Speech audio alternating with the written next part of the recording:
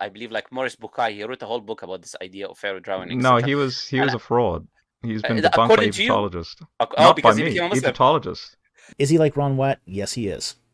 Uh, yeah, there is no evidence at all that Ramses II drowned. And Bucaille, is in the same sort of boat here as Ron Wyatt. He was looking for the results he found. So yeah, there's no evidence. That mummy's been thoroughly examined, absolutely thoroughly examined for sand content, and there are evidence of drowning, and there's just none. There's absolutely no evidence on the mummy of Ramses II that he drowned. So, yeah, fraud Wyatt, indeed.